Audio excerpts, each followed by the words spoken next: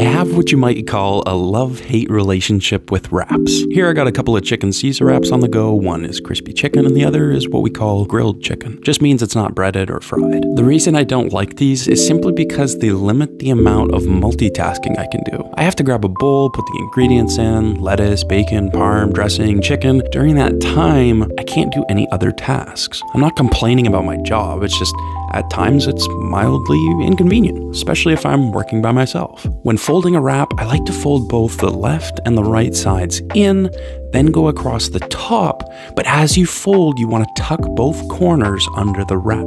When you fold it, apply a downward pressure and slowly pull the wrap towards you across the cutting board, rolling it into itself. You'll get yourself a nice looking starchy salad cylinder, perfect for tricking your brain into thinking you're eating something healthy. Look, I may not be a chef, but if you enjoy seeing the ins and outs of a kitchen, you're welcome to follow along for the journey.